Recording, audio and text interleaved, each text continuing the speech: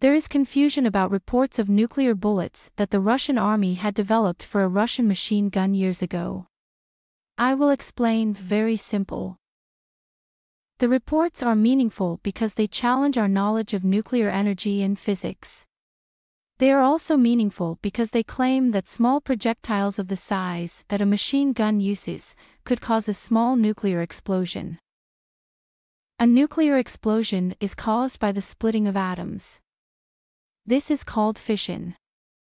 Fact is that uranium bullets have been used by the American Army before. But only because uranium is so dense, not because it would explode with nuclear fission or as a so-called micronuke. The high density of an uranium projectile results in a higher kinetic impact and thus more destruction. There is even armor-piercing ammunition based on the use of uranium. So the short answer is that it is not possible to create a nuclear bomb small enough to fit in a machine gun, and thus it is almost certain that there have never been micronukes in use by a machine gun anywhere. There were other claims about a substance called red mercury. It was claimed to be a chemical superexplosive. An explosive so strong that it could trigger nuclear fission with small amounts of nuclear material. First of all, this would allow for the construction of atomic bombs with less fissile material and less destructive force, meaning less of the expensive fissile material would be required and the bombs would not be considered weapons of mass destruction.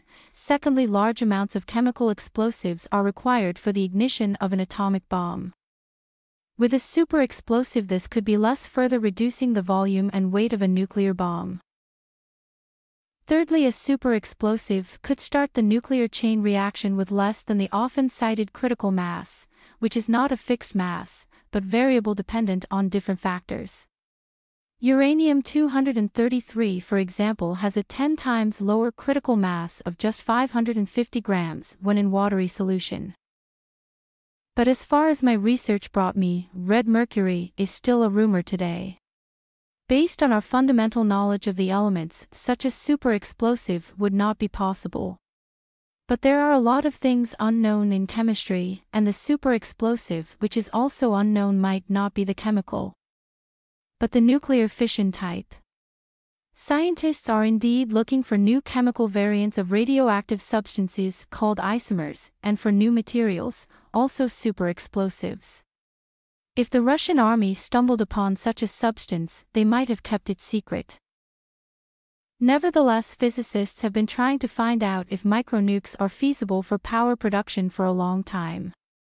Micronukes would be an amazing energy source and enable ignition of nuclear fusion reactors for power production or propulsion of rockets.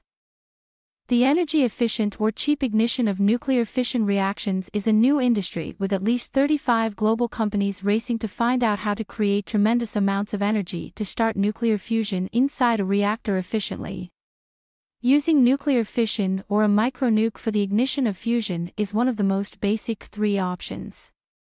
The other two are lasers and kinetic energy. But all of this is done with warehouse-size machines. Each radioactive material has a critical mass. That means a minimum amount of the material is required to cause the nuclear chain reaction, or nuclear explosion. But the critical mass can be lowered by use of explosives around the fissile material, or theoretically by smashing the critical material into a target at so-called high hypersonic speeds around 9 km per second. This is just before the so-called entry speed realm at 25 times the speed of sound. It is also the detonation speed of explosives used in nuclear bombs. But the required amount of explosives is many kilograms and beyond what a projectile in a machine gun could provide. The required speed could work in space, but not within the dense atmosphere above ground on Earth. If or when scientists understand how to produce micronukes for energy production, propulsion or ammunition, it would be a well-kept secret how it works.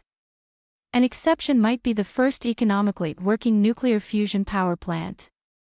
This might be announced even if it worked with top-secret microfission. The cited sources are in the description. Thank you.